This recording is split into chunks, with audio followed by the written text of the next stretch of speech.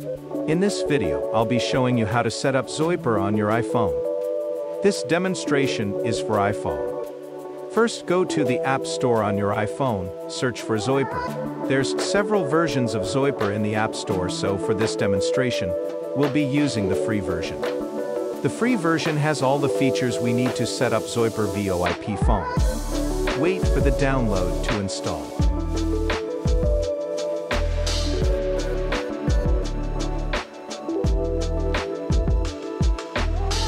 Click on Open, and several notifications will pop up. It's very important that you allow all the notifications.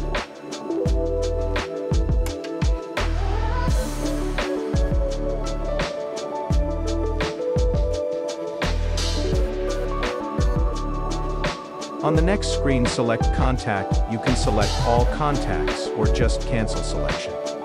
Click Select Contacts.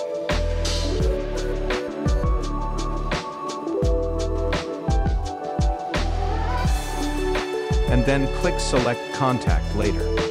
The next step is to set up VoIP extension. So in the welcome email you receive, you already have that VoIP parameters. To start, click on Settings from the bottom menu bar in the Settings screen. Click on Account.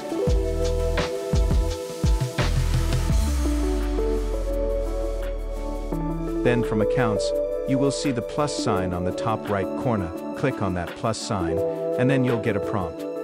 Select Yes. In the second prompt, select Manual Configuration.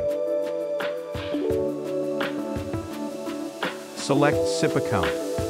Now you need to get ready to provide the SIP configurations. You will need your SIP username or extension, your server or domain address, and the port. In the account name field, enter your name or the extension number. In the domain field, enter omnivoice.com.ng. Contact your VoIP provider for the correct domain name if you are not sure of the value. Next, enter the username.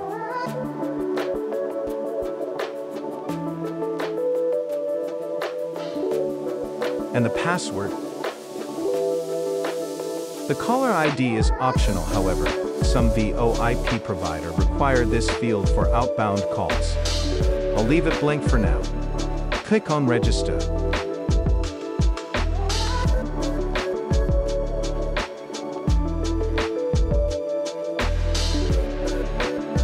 Wait for the status to change to registration status OK. And you are done. Well done, you have successfully registered your VoIP phone. So from here, we can click back, and click back again, and then you will see on the account, there's a green mark that reads Ready. That green mark means that the extension has been registered successfully. So we're done. We can click on this icon here to make our first call.